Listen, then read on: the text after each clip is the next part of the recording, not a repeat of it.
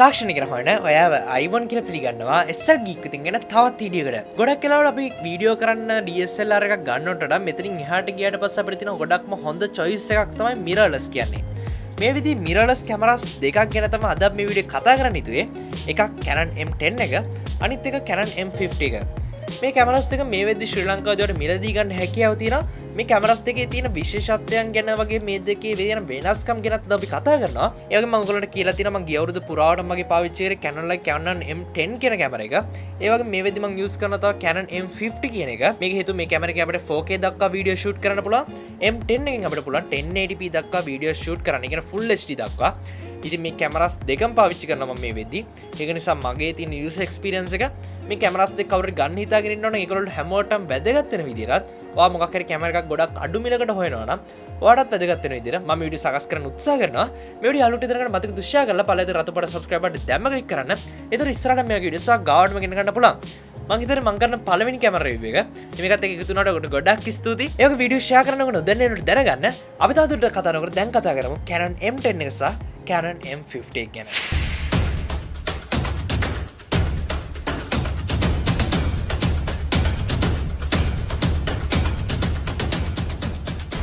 Canon M10 එක සහ M50 එකේ තියෙන ප්‍රධානම වෙනස එහෙම නැත්නම් අපි DSLR එකක් එක mirrorless එකක් කම්පෙයාර් කරොත් අපිට දැක් ගන්න හම්බෙන ප්‍රධානම වෙනස තමයි මේ සයිස් එක සෑහෙන්න පොඩි.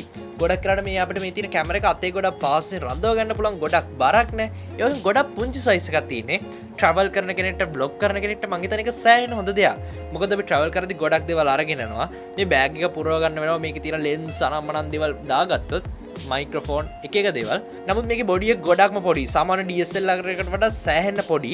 මේ කැමරාස් දෙකම මෙන්න මේ හේතුව නිසා මං හිතනවා mirrorless එක සාමාන්‍ය travel blogger කෙනෙක්ට උනත් එහෙම නැත්නම් සාමාන්‍ය දින ජීවිතේ vlog කරන කෙනෙක්ට උනත් සෑහෙන උදව්වක් වේවි කියලා. ඒත් එක්කම ගොඩ දෙනෙක්ට හිතන දෙයක් තමයි දැන් මේ විදිහේ කැමරා එකක් ගත්තාම මේක DSLR එකත් එක්ක මොකක් හරි වෙනසක් ඇති lenses වල කියලා. ඇත්තටම මේ කතාව වැරදි. මේ තියෙන Canon ලගේ 50mm lens එකක්. එහෙම නැත්නම් අපි මේකට කියනවා prime lens එකක් කියලා. මේ lens එකත් මම කැමරා එකට ගහලා තිබ්බේ මෙන්න මේ adapt එක පාවිච්චි කරලා. මේක තමයි Canon ලගේ M series එක සඳහා පාවිච්චි කරන. එහෙම නැත්නම් mirrorless සඳහා පාවිච්චි කරන adapt එක. මේ adapt එක පාවිච්චි කළා වඩා හැකියාව තියෙනවා ඔයාගේ ඕනම තියෙන DSLR lens එකක් ඔය කැමරා එකත් එක්ක සම්බන්ධ කරන්න. මේක තමයි තියෙන විශේෂත්වය.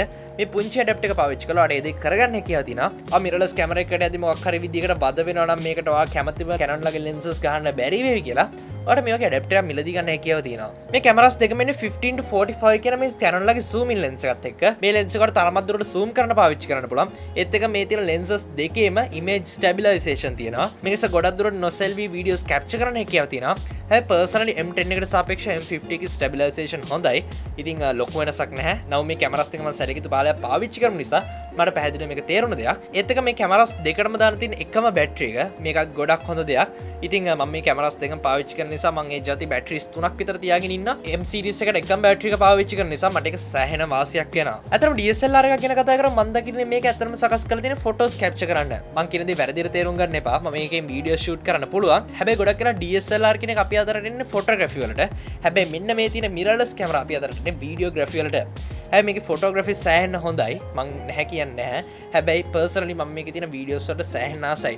ගොඩක් කරලා photography වලදී අපි ගොඩක් ලොකු lenses පාවිච්චි කරනවා. මෙතන zoom in lenses තියෙනවා, තවදුරටත් macro lenses තියෙනවා, තවදුරටත් wide angle lenses තියෙනවා. හැබැයි මේ කැමරා එක සකස් කරලා තියෙන videography වලට. ඒක නිසා මේකේ body එක පොඩි, සහ ගොඩක් සැහැල්ලුයි. ඒවෙන් ගොඩක් පාසෙන් ගෙනියන්න පුළුවන්. කැමරා එක ඇතුළට ගිහලා බලුවොත් අපිට මේකේ තියෙන ගොඩක් දේවල් automatically දැන්ට පස්සේ settings සකස් කරලා තියෙනවා බලා ගන්න හම්බ වෙනවා. photo mode එක, view the scenes බලා ගන්න හම්බ වෙනවා, color grades කරන්න අපිට බලා ගන්න හම්බ වෙනවා. මේ වගේ හැම දෙයක්ම කැමරා එක ඇතුළේම අපිට බලා ගන්න හම්බ වෙනවා. කැමරා එකේ touch screen එකක් තියෙනවා. මේ touch screen එක 100%ක් අනිත් පැත්ත හරවන්න පුළුවන් විශේෂත්වයක්. මේම හැරුවට පස්සේ මේක අනිත් පැත්තට මේ විදිහට ස්විච් වෙනවා. දැන් ඔයාලට වීඩියෝ ෂූට් කරන්න අවශ්‍ය නම් ඔයාලට පහසුවෙන් පුළුවන් මෙන්න මේ විදිහට අල්ලගෙන ඔයාලට මේක vlogging කැමරා එකක් විදිහට පාවිච්චි කරන්න. මේකේ තියෙන 15-45 lens එක පාවිච්චි කරලා හැකියාව දෙන ගොඩක් හොඳ zooming effect එකක් වගේම ගොඩක් wide ගතියක් මේකට අරගන්න. මේක පාවිච්චි කළාට blogger කෙනෙක් නම් ඔයාලට හැකියාව දෙන ගොඩක් හොඳට ඔයාගේ vlogs capture කරන්න. මොකද හේතුව මේක ගොඩක් පහසුයි අතේ රඳවගෙන තියාගන්න. ඇත්තටම ගොඩක් බරින් අඩුයි. මෙන්න මේ හේතුව නිසා මේක සෑහෙන පහසුවක් වෙනවා. ඒ වගේ මම මේක auto focus වෙන සකස් කරලා තිනවා. ඕනනම් අපිට manual focus කරන්න හැකියාව තියෙනවා. එහෙම නැත්නම් ඔයාලට මම කලින් කිව්ව විදිහට වෙනත් lens එකක් පාවිච්චි කරලා මේක manual focus විදිහට තියාගන්න හැකියාව තියෙනවා. අපිට අවශ්‍ය ගොඩක් settings මේකේ automatically සකස් කරලා තියෙන්නේ. ඉතින් සාමාන්‍ය videographer කෙනෙක්ට ලොකු settings හදන්න නැතුව අතේ තියාගෙන ඕන තැනකට ගිහිල්ලා power sim control කරන්න පුළුවන් විදිහට තමයි Canon ලගේ M series එක අපි අතට එන්නේ. මේ හැමදේම ලේසි කරන්න අපිට Canon M10 එකේ ප්‍රධාන modes තුනක් ලබා දීලා තිනවා. එක mode එකක් auto mode එකක්, අනිත් mode එක අපිට බලා ගන්න අපේ photography වලට, අනිත් එක videography වලට අපිට අවශ්‍ය දේ switch කරන්න පුළුවන්. මේ විදිහට switch කරලා අපිට පුළුවන් photos capture කරන්න. ඊළඟ තවත් හොඳම දේ තමයි මේක අපිට flash එක බලා ගන්න වෙනවා.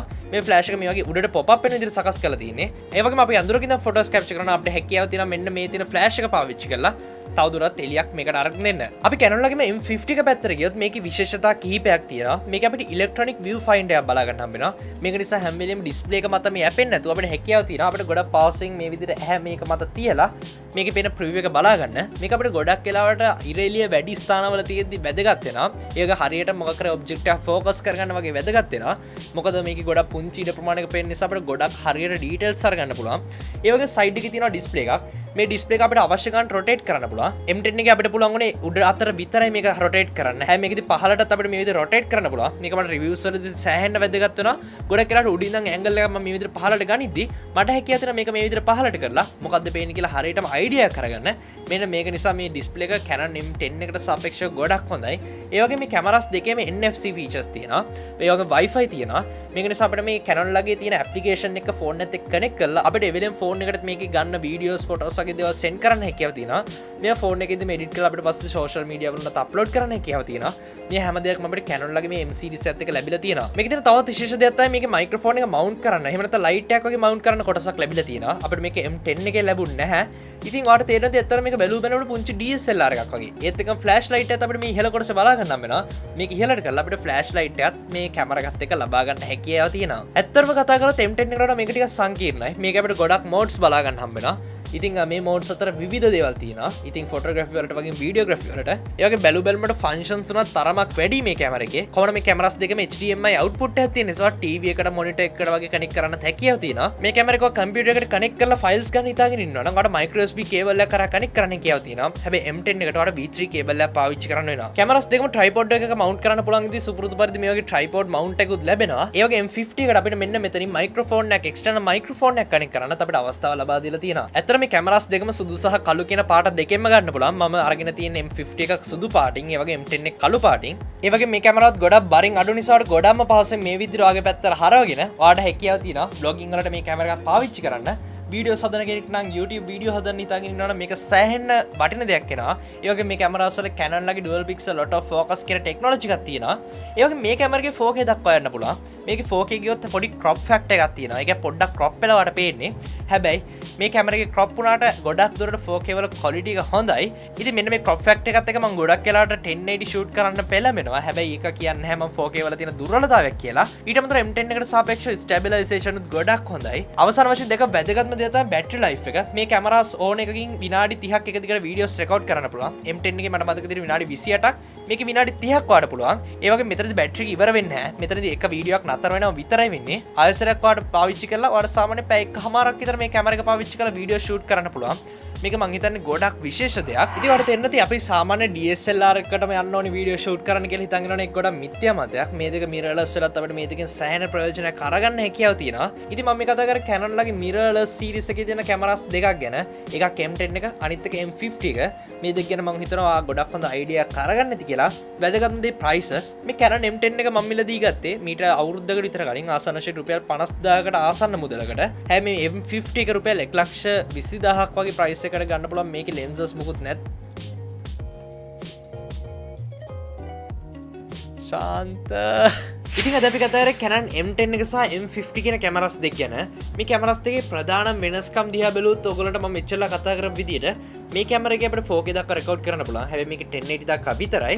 ඊට අමතරව මේකේ ඉලෙක්ට්‍රොනික view finder එකක් බලා ගන්න හම්බ වෙනවා. ඊට අමතරව මේක අල්ලගන්න ගොඩක් ලේසි විදිහට සකස් කරලා තියෙනවා. කොහොමද වීඩියෝ කරන කෙනෙක්ට මම කලින් කිව්ව විදිහට ගොඩක් සැහැල්ලු වගේම portability නිසා මේ කැමරාස් දෙකෙන් එකට යන එක ගොඩක්ම හොඳයි. ඉතින් මම අද කතා කරේ Canon ලගේ mirrorless range එක ගැන. ඉතින් මම ඊට කලින් කැමරාස් රිවිව් කරලා නැහැ. ඉතින් මම හිතනවා මේක වෙනස් විදිහ ආරම්භයක් වෙන්න නැති සහ ගොඩ දෙනෙක් අහලා තිබුණා මම පාවිච්චි කරන කැමරා මොනවද කියලා. මම ඉදිරියට ජීවිතේ වීඩියෝ හදන්න පාවිච්චි කරන කැමරා මොනවද කියලා. එන්න ඒ නිසයි මේ විදිහට මේ රිවිව් එක ඔයගලන්ට අරන් ආවේ. මේ වීඩියෝ වටිනවා කියලා හිතනවා නම් මතක යාළුවන්ට දෙනකන් ෂෙයා කරන්න. ඔයා හිතන්නේ මොකද්ද Canon M10 එක M50 එකයිත් එක්ක ප්‍රයිස් එකත් එක්ක මොකද්ද හොඳම?